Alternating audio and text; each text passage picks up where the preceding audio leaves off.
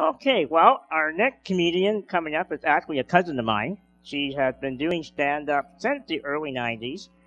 I'm actually not going to say anything real bad because I don't want to find myself in their set all of a sudden, so let's just give a big warm welcome for Janice Smith.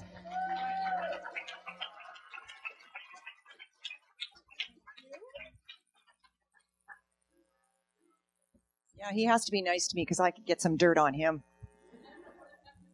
So we're here to celebrate people with disabilities, and I actually have a disability.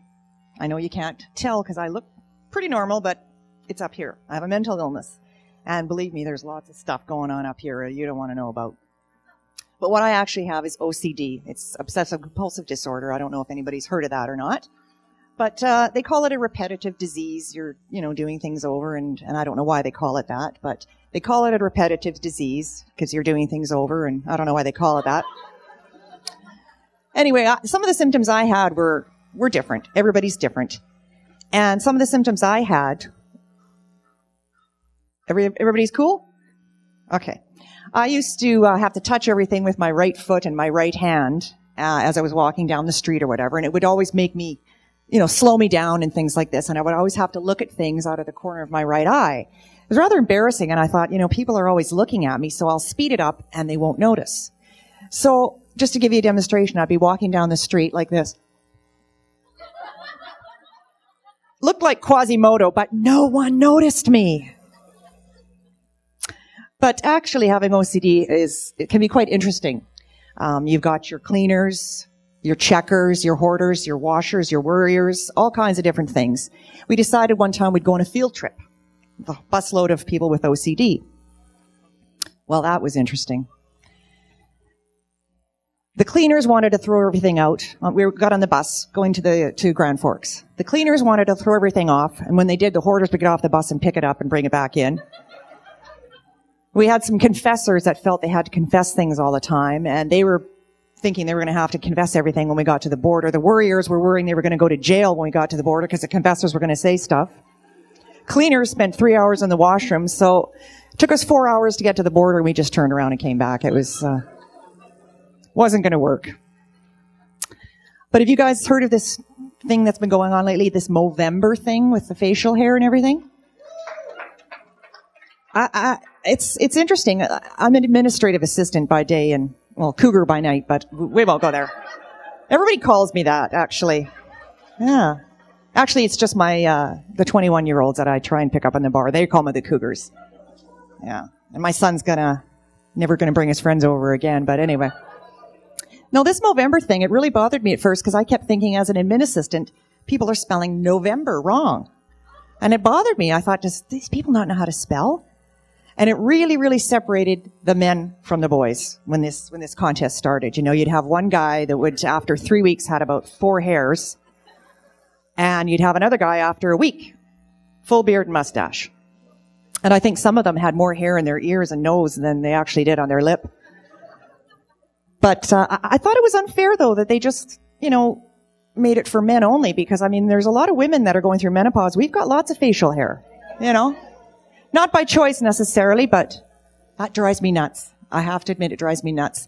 When I see someone who's got some facial hairs, I just want to walk up to them and say, pardon me, do you have any tweezers? And if they say yes, I'll say, then use them. But I don't do that. I just think it to myself in my head. But I've got 2 kids, actually, a boy and a girl. And I like to have fun with them. I like to kind of embarrass them because, they embarrassed me when they were little with their tantrums. And my daughter asked me to come pick her up one day at school. And I thought, okay. She says, all the other parents come, pick up their kids. I want you to. I said, all right, I'll do that. So I was all thrilled. I took some time off work early, and I got there and standing at the school when she comes out and looks at me. She goes, oh, my God, what are you doing here? And I said, well, I came to meet you. I thought you wanted me to come pick you up after school. Oh, my God, you're embarrassing me. Could you, walk behind me? And I said, well, okay. I'll walk behind you. I'm Rebecca's mommy. She didn't ask me to do that again. But she's actually going to be 18 soon, so I decided I'll embarrass her when she's at the bar. I'll just go to the bar she's at and get out on that dance floor and tell everybody I'm Rebecca's mom. I don't think she'd like that either. But anyway, having kids is fun. I have 2. I have a son. And when he was younger, he was going to the doctor to get his first physical. And he was a little nervous because he wasn't too sure what was going to go on, and he says, he's kind of nervous, and he says to me, well, like, is the doctor going to touch my privates? And I said, well, no, only if you smile and say please. And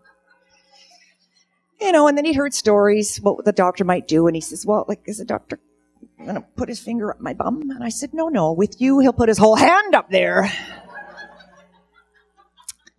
Anyway, good kids, though, good kids. And I have a mom who's aging, and she actually has 2 hearing aids, and she finds them very frustrating. She had neither one of them were working one day, and she said, I'm so frustrated with this hearing aid. I think the batteries must be dead. There's something wrong. And I said, well,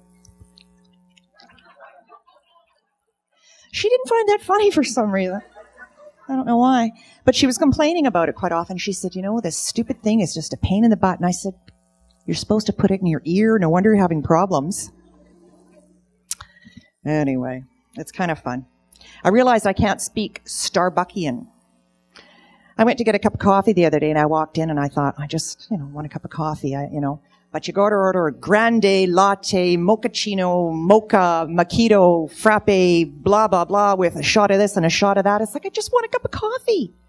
What's with these shots? Just give me a stupid shot of tequila. That'll wake me up in the morning. I don't need much more than that.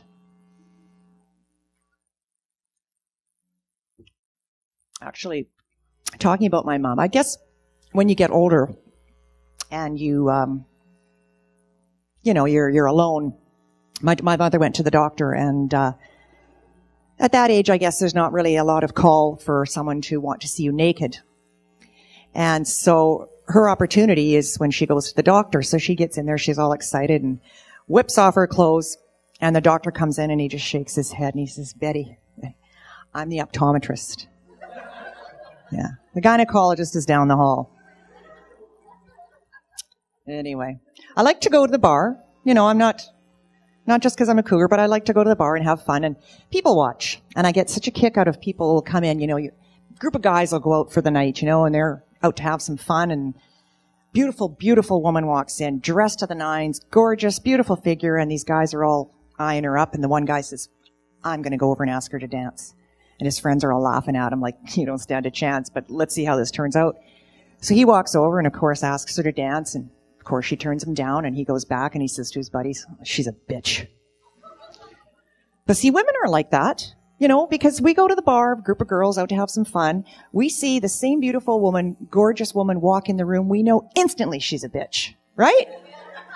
We don't have to take any time or ask her. Oh, anyway. So what do you guys think of all these automatic toilets that they have now? Everything is automatic. I hate them. I find it so frustrating. It's like, I'll decide when I'm done. What if I wasn't finished? And then you go out to wash your hands, and all of a sudden you've turned into the invisible person, putting your hand under there. Nothing's happening. I think they should have a little hand that comes out and wipes you. I think that would be fair. That would be a good idea. And see, with the men, they could have a little hand that comes out and shakes you. Eh? Then we'll see who takes longer in the washroom. Yeah. Yeah, I'm coming, honey. Mm-hmm. Anyway, I went to Superstore the other day, and I was at the self-checkout. I like those normally. I like them a little bit better than standing in line. And I do find it frustrating, though, because I'm trying to put my stuff through, and this machine is telling me what to do. Wait for an attendant. Put that thing back in the bag, and I'm thinking, I know what I'm doing, and I get very, very frustrated. I almost hit the machine the other day. But anyway, that's probably it for my time, because there's a lot of other people coming up. But I just wanted to say that I think the worst disability anyone can have is probably to not see past the disability in somebody that has one. Thank you.